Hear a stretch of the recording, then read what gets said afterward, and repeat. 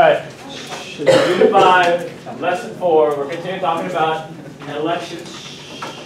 Last time we talked about who can vote and how states can make it harder or easier for somebody to vote in the United States. Today we're going to be focusing on presidential elections. But what I want you to realize is most of the things that we talk about today applies to most kinds of elections. Elections for congressmen, elections for senator, even state elections. A lot of these apply.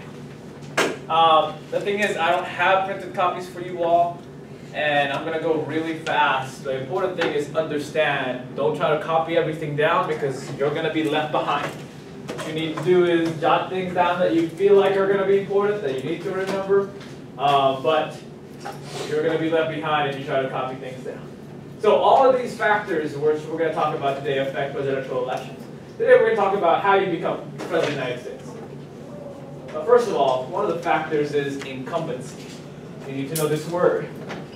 Usually during elections, there's two types of candidates. There's an incumbent and a challenger. The incumbent is the one trying to keep his seat, the one trying to get re-elected.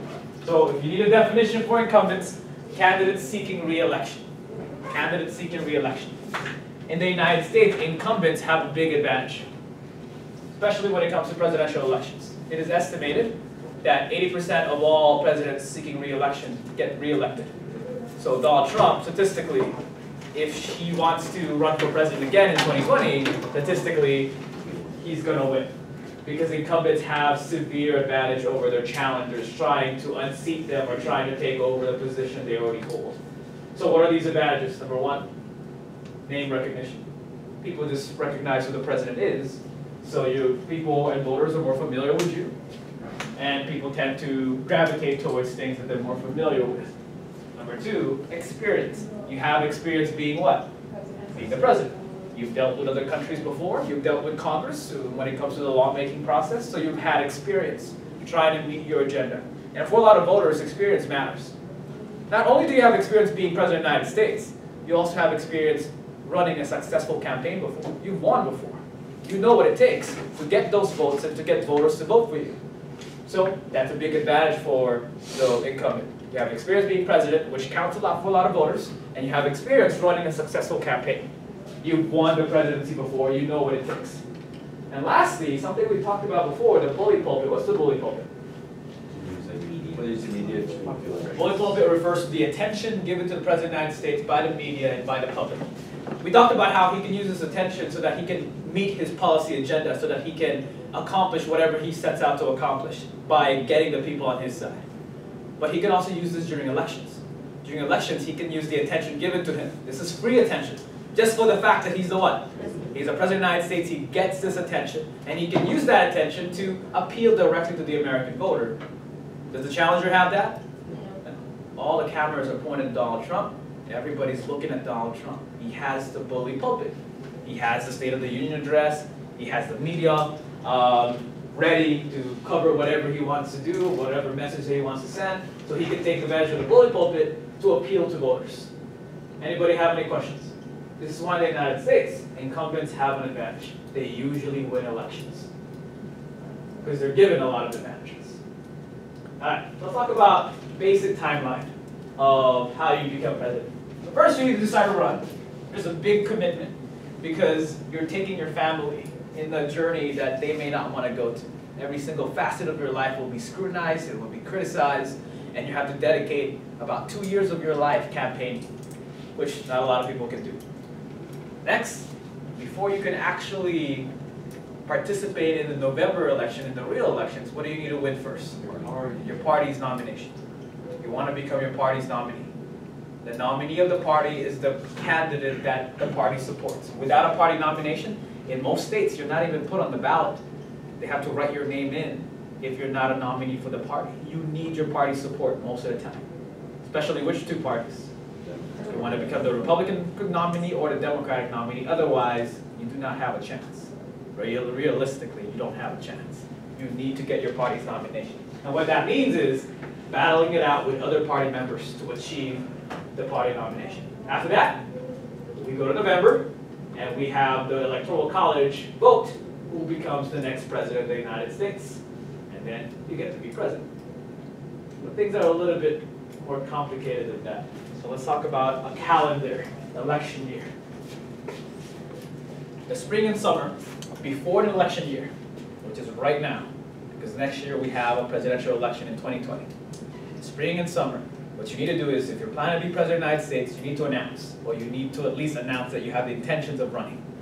Right now, a lot of Democrats have already made their intention to run. They've already declared that they may be running or they're trying to get the Democratic nomination.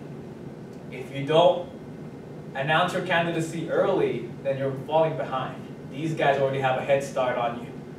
The American public already know about these guys and they might not know about you. So you want to declare early, a year before the actual election, the spring and the summer of the actual election.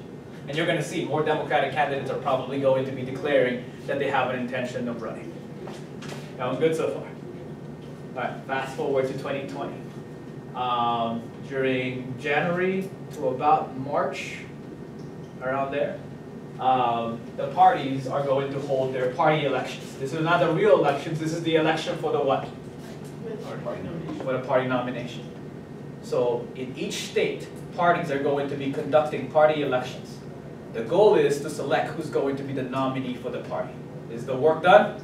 No, the work just begun. In the summer, in June or July, both parties will have what they call the Party National Convention. These are like pep rallies. The Democrats do one, the Republicans do one, and they do one in the summer. So summer 2020, this is what you can expect. And in that convention, at the end of the week, they're going to announce who's going to be their nominee for president and vice president. And then the real work begins. Because after beating down fellow party members to get the nomination, what else do you need to do afterwards? You need to campaign towards what? November. Because November is the real election. And this is when you need to beat the other party's nominee so that you can achieve the presidency. Anybody have any questions? So this is the basic timeline of the presidency. Today, we're not going to talk about how you become the actual president of the United States. Today, we're going to focus on this. We're going to focus on how you win your party's nomination, because this is the first step. Without your party's nomination, you don't have a chance. So today is all about the nomination game. How do you become your party's nominee? Wait, sir. If, Yes. Like, let's say, for example, the 2020 election, since Trump is going to run again. As Usually he's automatically the nominee. They don't have to go through the process. The Democrats will have to. Oh. And are they like formal elections, like who are the party nominee? You'll see. Some of them are, some of them are not. All right. So how do you become the nominee? There's one goal. So each party assigns a number of delegates for each state, usually depending on that party, that state's what? Population. So each party is given or assigned a number of delegates that would attend the convention. And it depends on the state's population. The bigger a state is, the more delegates you can send to the national convention in the summer. These delegates are the ones that actually vote on who's going to be the nominee for the presidency for the party, who's going to represent the party in the coming general presidential elections. So for example, this is the Republican delegate count. California, the most populous state of the union, has how many delegates up for grabs? They have 172 delegates that they can send to the national convention. And we're good with me so far. So depending on how big your state is, that determines how many delegates are you able to send to the national convention, which is going to take place in the summer. The Democrats are the same thing. Depending on the number of people you have, that's the number of delegates you can send. All right. The goal is you need to get, and this is important, and this is the goal of the nomination process, you need to get the majority of the delegates vote. You need to get the majority of the delegates vote. What is a majority? More than half. It's more than half. It's not just the most. You need to get more than half of the delegates to vote for you. That's how you become the nominee of your party. So if you look at this previous example that I just showed you, to win the Democratic nomination, you're going to need 2,382 delegates to vote for you in the Democratic National Convention. What did Hillary Clinton get? She got 2,800. Is that enough or not enough? That's enough to become the nominee. That's why she became the Democratic nominee. Sanders only managed to get about 2,000 delegates to vote for him, which is pretty good for second place, but not enough to become the nominee for the Democrats in 2016. What happened to the other votes? Sorry. All the other guys quit before. The GOP one is more contentious. So let's talk about the GOP one or the Republican one. You need 1,200 to be able to become the nominee. What did Donald Trump get? 1,500. The closest to him was Ted Cruz, with about 600 delegates voting for him. Going good so far. So here's what it's like. Let's pretend this is a state. This is the state of Kauai. And it has 10 delegates up for grabs. Which party are we doing? We're doing the Democratic Party. So all of these guys are what? They're all Democrats, and we're all deciding which one of them is going to be the what? Democrat Nominee. This state can send how many delegates to the National Convention in the summer? It can send 10. So good so far. So what you're doing when you vote in these party elections, you're not casting your vote directly for Hillary Clinton or Bernie Sanders. You're telling your state, you see all these delegates right here? These delegates are pledged to vote for Hillary Clinton if they get chosen to represent the state in the Democratic election.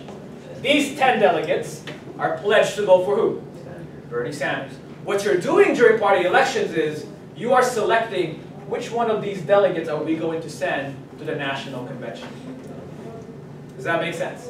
If we send these guys right here to the National Convention, when they go there in the summer, who are they going to vote for?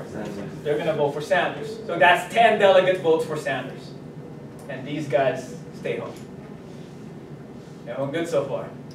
So that's what you're doing in party elections. What you're basically doing is you're trying to select which of the delegates are we going to send to the National Convention during the summer. The Democrats do the same thing. It doesn't have to be, I'm sorry, the Republicans do the same thing. It doesn't have to be 10, it could be 15, it could be 12, it depends on what the Republican Party wants to give them. But what you're basically doing is the state party's trying to figure out which one of the delegates are they going to send to the National Convention. And again, how many of the delegates do you need to win? What's the goal? Majority. A majority. Everyone good so far? Yes. Alright, complication number one. When it comes to party elections, there's two types. There's primaries and there's caucuses. Each state party is allowed to choose one of the methods to select which delegates are going to go. So these are the methods. There's two methods in which a state party selects the delegates. We can do it through primaries or we can do it through caucuses. Which one is the most common method? Primaries are the most common method. There's a few states that use caucuses, but the most common method is a primary. Anybody know what Texas has? Texas has both primary for the Democratic side, and we also have a primary on the Republican side. Sometimes it could be different. In some states, they have a Democratic caucus, and they have a Republican primary. Those can get confusing. But in our state, very simple, both parties chose to choose the primary process to select which delegates are going to go. I'll tell you right now. Alright, so here's the difference between the two. A primary, think of it as like a regular election.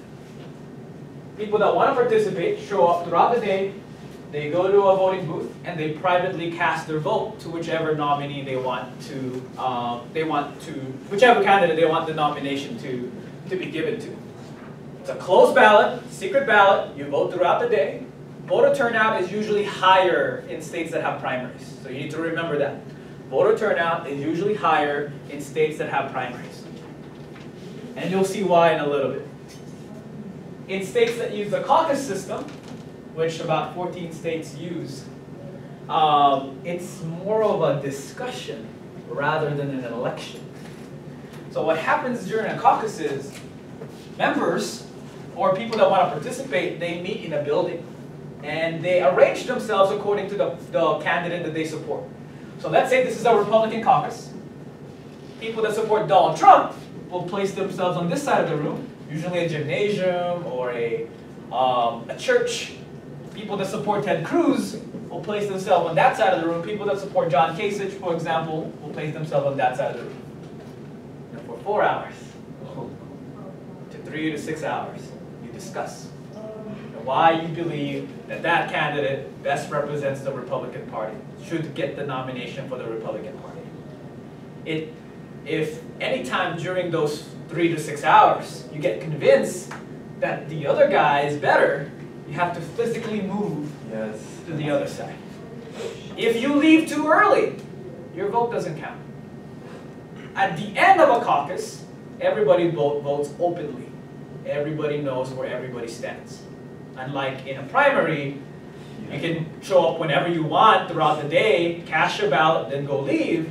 Here, you need to stay there. There's a time commitment. There's a discussion that happens, and it's an open, informal voting.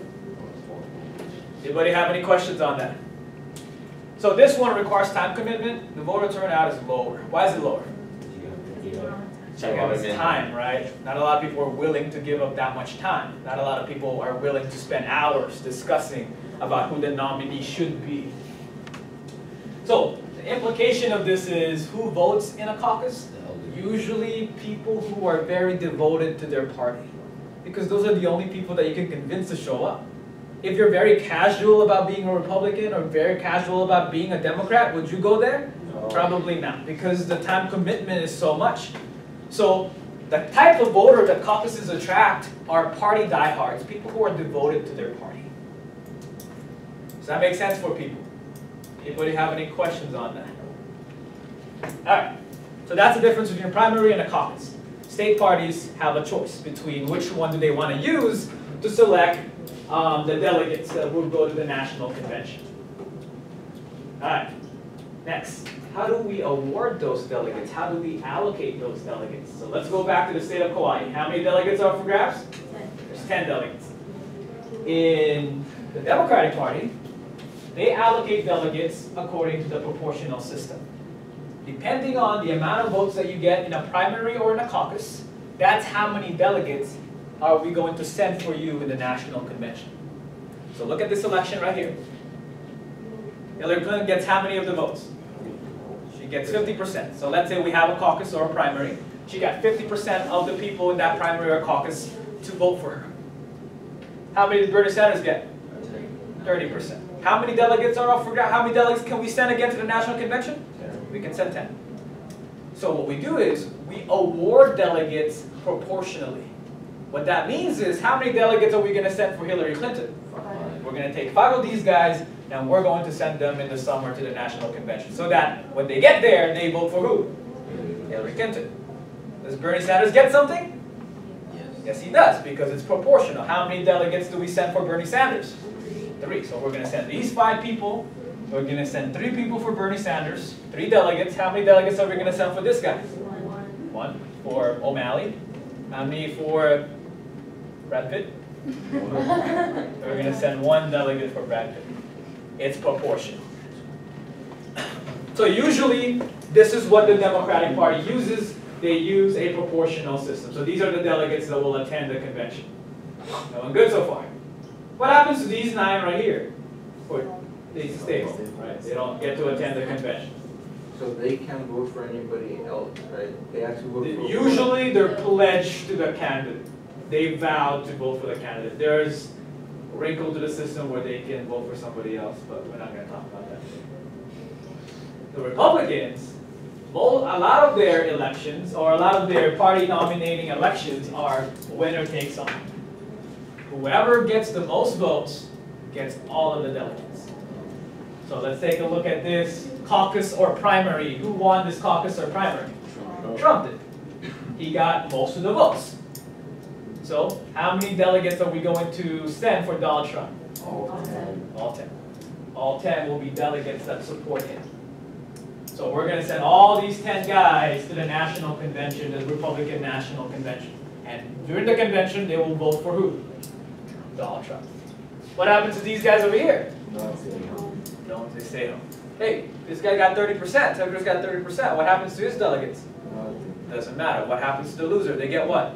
They get nothing. Make sense?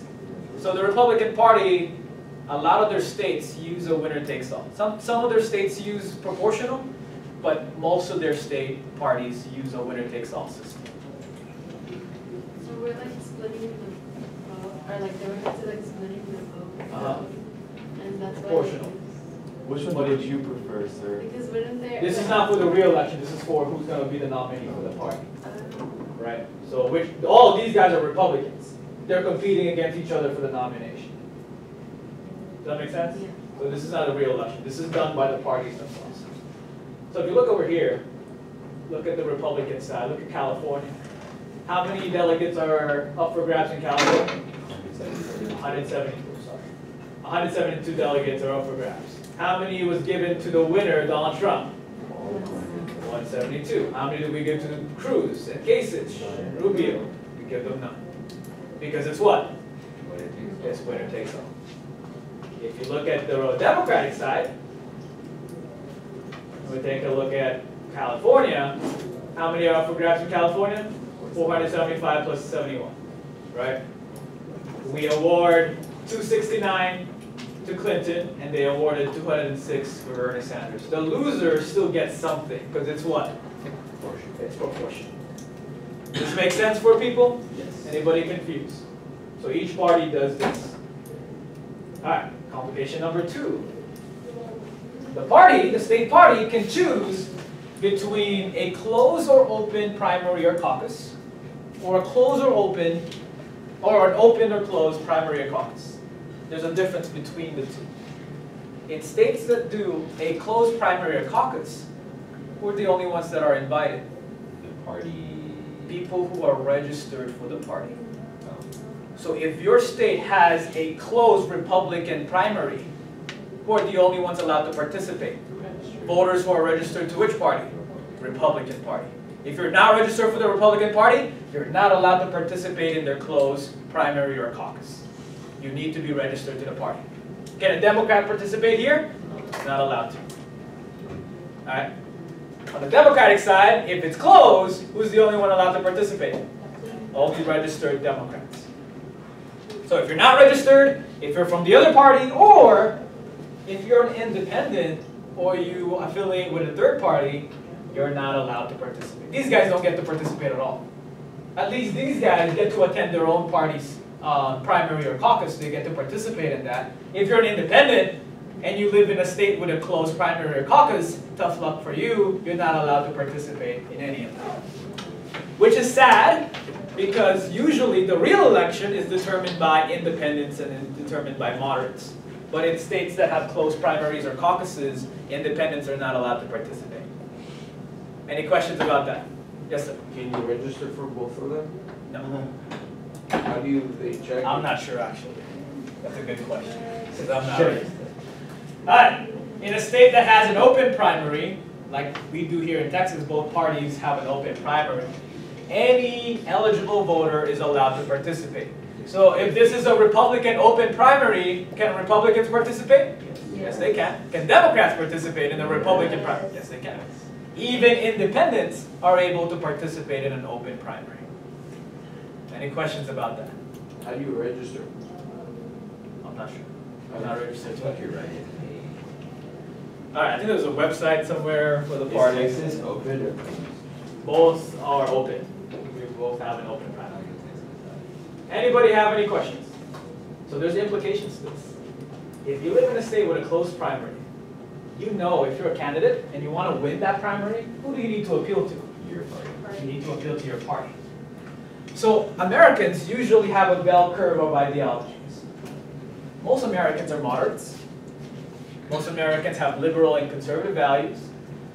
There's very few that are ultra-liberal, and there's very few that are ultra-conservative. But if you live in a state with a closed primary, where only your party members are allowed to participate, if you're a candidate, do you want to be more ideological, or do you want to be more moderate? You want to be more ideological. Because you're trying to appeal to who? Your party members. Make sense for people? Yes. Anybody have a question on that? If you are campaigning in a state that has an open primary, you know not only do you have to attract your own members, you have to attract some independents also. So do you want to be more ideological, or do you want to be more moderate? You want to be more moderate. Because if you're too ideological, if you're too conservative, for example, who are you going to turn off? The Democrats. you're gonna turn off Democrats that might wanna attend, and especially the independents that may wanna participate. So you wanna become a little bit more moderate. So it changes your strategy of how you attract voters. Any questions about an open and close and the implications of both? So in which one do you want to be more moderate? Open. Open primary, because you need to attract who? All. You need to attract everyone, including independents. Here, you can be more ideological because you're only appealing to who? Your party members. Because you don't have to worry about independents because they're not allowed to participate. All right, don't do this, but I'm going to tell you what happens. But don't do this. In an open primary, let's say in 2016, you're a staunch Donald Trump supporter. You're a Republican and you're a diehard Republican, and you want Donald Trump to win. Why would you ever attend and participate in a Democratic primary? So you can vote for somebody you know is going to lose. There you go. So let's say in a recent poll, it says, if the Democrats choose Hillary Clinton as their nominee, Donald Trump has a chance of beating her. However, if the Democratic Party nominates Bernie Sanders instead, Donald Trump is going to get crushed, according to the polls. What do? You go to the Democratic primary or caucus and you vote for which candidate? The weaker candidate.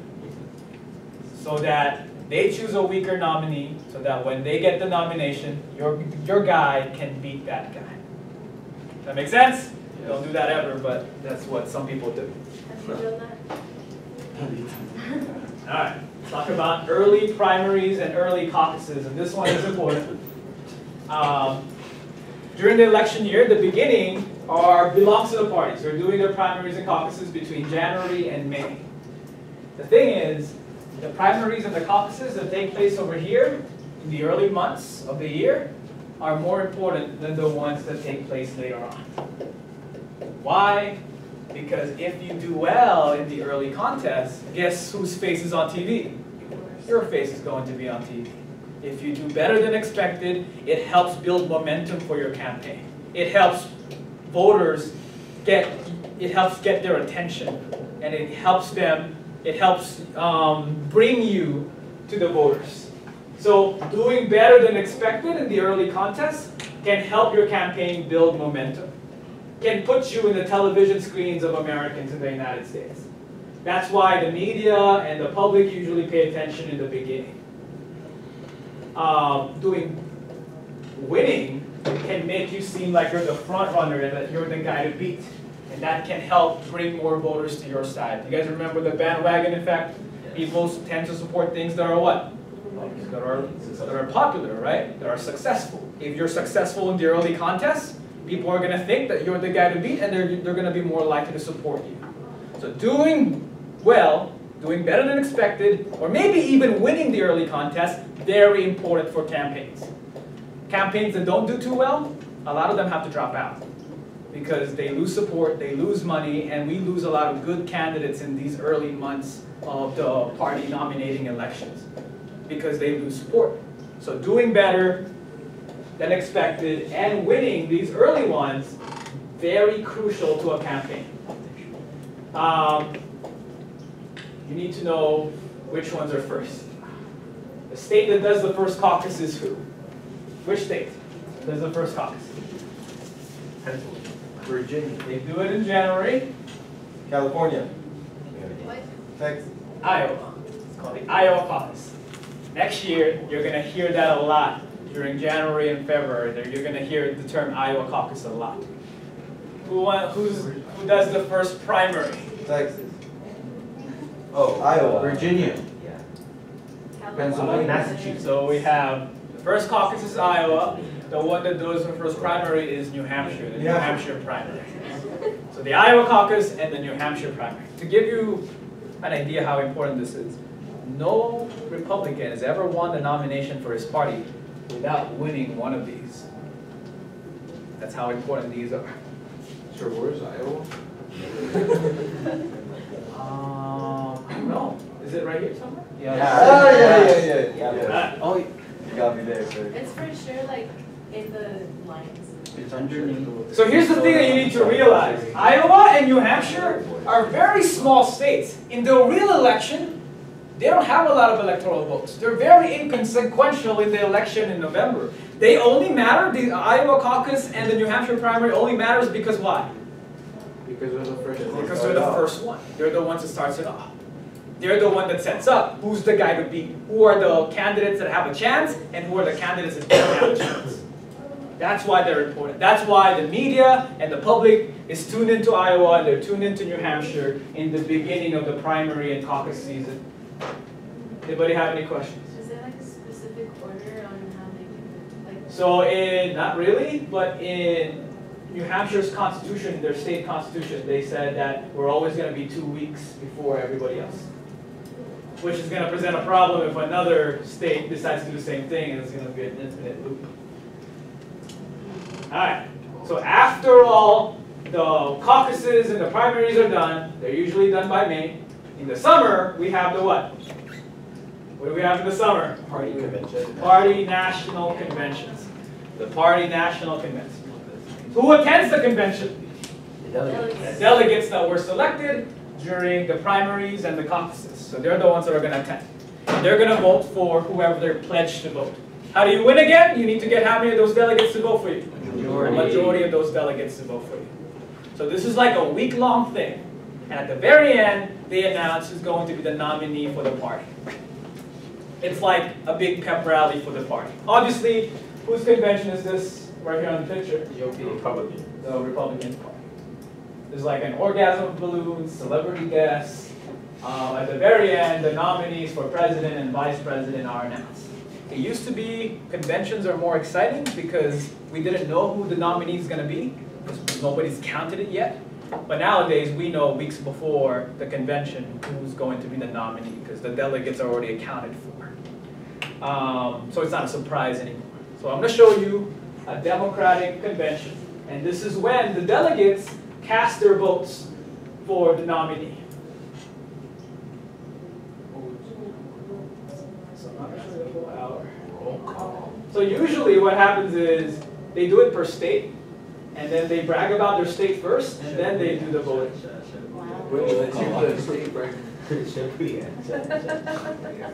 Yeah, I'm going to text it. Oh my God. And I'm Congressman Dave Loebsack, Congressman from Iowa's 2nd District, where in 1869, Arabella Mansfield became the first woman in America to pass the bar and become an attorney. My name's Dan Holman, I'm president of AFSCME Iowa Council 61, international president of AFSCME International, where 58% of our membership is female. We believe in equal pay for equal work and dignity for all workers. Madam Secretary, I am Andy McGuire, the delegation chair for Iowa, where it all started. We proudly passed 21 votes for Senator Bernie Sanders and 30 votes for the first woman to be nominated by any party and the next president of the United States, Hillary Clinton. Thank you.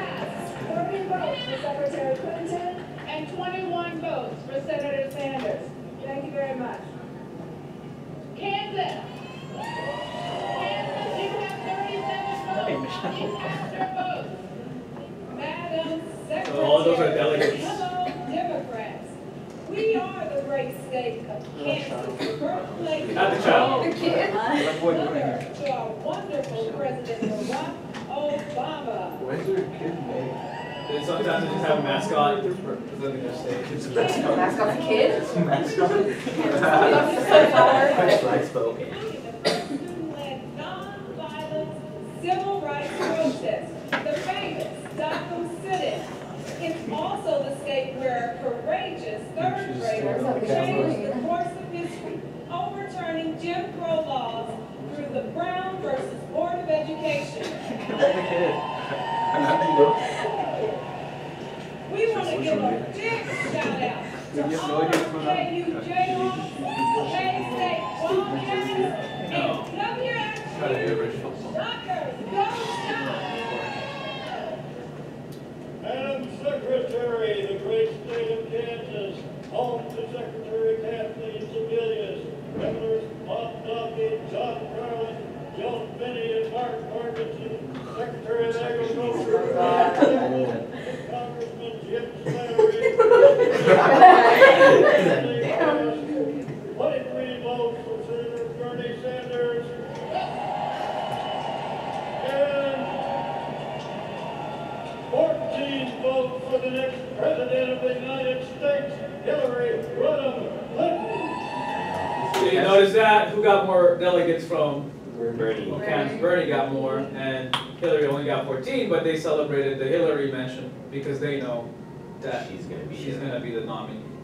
Because they've already counted all the delegates. Thank you very much, Kansas. You have cast 14 votes for Secretary Clinton and 23 votes for Senator Sanders. Kentucky. You have 50 votes. How do you cast Probably. votes? Yeah. Madam Secretary, in the Commonwealth of Kentucky, we know the beauty of Skip to blizzards, Texas. rolling Yeah, hills, let's and the Texas. Appalachian Mountains. We gave the world Muhammad Ali, the greatest of all time. Oh my God. Giants like Lyndon Baines Johnson, Well, that's Barbara Jordan, and Richard. Oh, yeah. Her And hat. the We'll give it twins Wait, wait, starting from the beginning so we can hear how from this right. Texas. Oh wait, no. Votes for Senator Bernie Sanders and 50 votes for the first woman president of the United States, Hillary Rodham Clinton. Tennessee, you have cast 50 votes for Secretary Clinton and 23 votes for Senator Sanders. What is he, the senator? So what is she? United States Senate.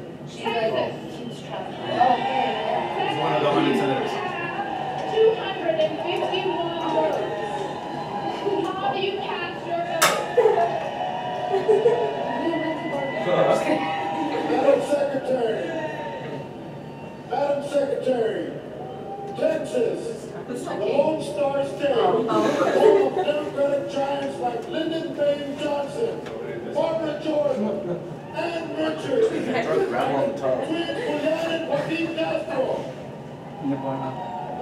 Texas, the state where a young progressive woman named Hillary Clinton came down to South Texas along with her skinny, tall, long-haired, bearded boyfriend named Bill to register voters, Latino voters in the barrios of Fort Texas. Voters.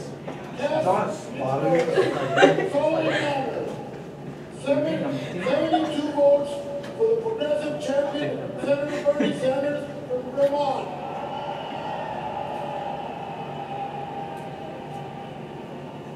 And 179 votes for the next president of the United States, Hillary Clinton. Sounds very impressive. We didn't have to brag about it. Everybody knows Texas is the best anyway. So. Oh, yeah. Alright, moving on. A lot of people only care about the elections for the U.S. government, for the federal government, for the president, the United States Senate, and the House of Representatives. Not a lot of people participate in state elections, or if you admit to yourself who your state representative is that represents you in Austin, most of you probably don't know. Not a lot of people pay attention to state elections. But what they don't know is they have impact because they get to decide, they get to pass state laws, which all of us obey every day. And not only that, the people that work in our state legislature in Austin, the people that pass Texas laws, they can affect the outcome of presidential elections. Remember what I told you last time? I told you that at the state level, they can decide with state laws to do what? Primary or caucus? The state parties do that. They can run the elections. They can make it harder or easier for someone to what? Right. To vote, right? What? Give me things that would make it easier for somebody to vote. A state legislature could make somebody Same day of registration. same day registration, early voting, all that stuff makes it easier for somebody to vote. Give me a state law that makes it harder for someone to vote. Voter ID. Registration, photo ID laws, those are decided at the state level. So these people that nobody cares about, they decide how hard it is or how easy it is to vote in a state. And that has an impact on presidential elections. Usually, the more people that are allowed to vote, the more people that can vote, the easier the voting process in a state. That's better for which candidate? The Democrat or the Republican? It's better for the Democrat, because more minorities will be voting, and more college students are going to be voting, which are demographics that usually support the Democrat. The less people that vote, the harder it is to vote in a state, the more beneficial it would be for the Republican candidate. Anybody have a question on that? So state elections have an impact on presidential elections, because state elections will determine who's going to be serving in the Texas Congress. And the Texas Congress passed state laws that can make it harder or more easier to vote, which can affect presidential elections. Wait, mailing voting, like it's a choice, and they, you don't think they can choose. In not some to? states, you are allowed to mail in your vote. Makes the whole process more convenient. In Texas, you can mail in your registration, but you're not allowed to. You need to take time out of your day to actually go vote. Oh. Does Texas have same day? We do not have same-day registration, so don't expect. And you don't have online registration. All right. Tomorrow, we're going to talk about how you actually win the election. How do you actually become the president of the United States? Right now, what did we just do? Party nomination. How do you get the nomination? What's the goal again? Majority. To get the majority of what? Delegates that would be attending what? Party Convention in the summer. How do state parties, what are their choices in how they select the delegates?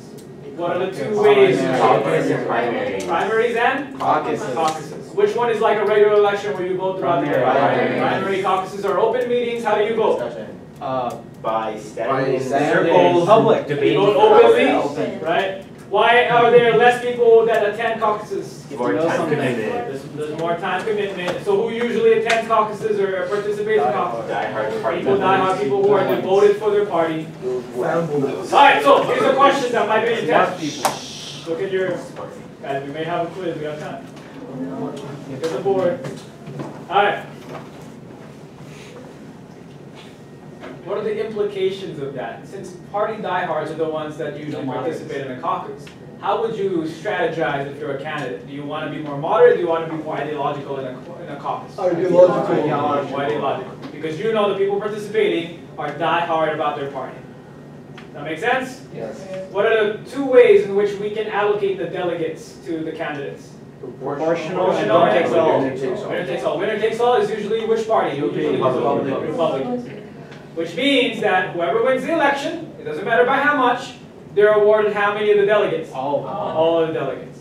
So in the Republican Party, all of these guys are the ones that get sent to the convention because he won, the rest go home. They don't get to a Yes. In the Democratic side, they use a proportional system. It depends on the proportion of the votes that you got. That's how many of the delegates are going to send. That makes sense for people. Anybody confused by that? So who's like in the party that chooses for each state? Like they're gonna. The state leaders usually. The party leaders in each state usually choose. Alright. What's the difference between a closed and open primary caucus? Who's the only ones that are allowed to attend in a closed primary caucus? Registered party members. In open primaries, who are allowed to attend? Anybody. Where do you become more moderate in if you're a candidate? Open. Because you know you need to appeal to who? Everyone. Everyone, including independents. Here, you need to be more what? Ideological. Ideological, because you're only appealing to who? Your party. Your party members, because nobody else is allowed to participate. Which one gets more voter turnout, an open primary or closed primary? Open. Open primary. Does that make sense? Yes. Why are early primaries important? Because they help a campaign build what? Momentum. Momentum. If you do well, you're going to get more attention, you're going to get more support from the American public. What happens if you become the winner? You become the what? Momentum. No. Right? In the early ones, Oh. you don't automatically Front you become the front runner. You're the guy to beat. First primary is what? What's the first primary? New Hampshire. First New caucus in Hampshire. Iowa. First caucus is Iowa. So remember, New Hampshire primary, Iowa caucus, always the first ones. That's why they get a lot of attention from the media. So for 4 months or 5 months, we're doing primaries and caucuses. Again, the first ones are Iowa and New Hampshire. By June, what do? We do the Convention. party conventions. Who attends the conventions? Delegates. The delegates that were chosen by the primaries and the caucus system. Are all caucuses open? No, most of them are closed. Oh. Most caucuses are closed. All right, anybody have any questions? No. All right, you have homework tonight. Yes. And you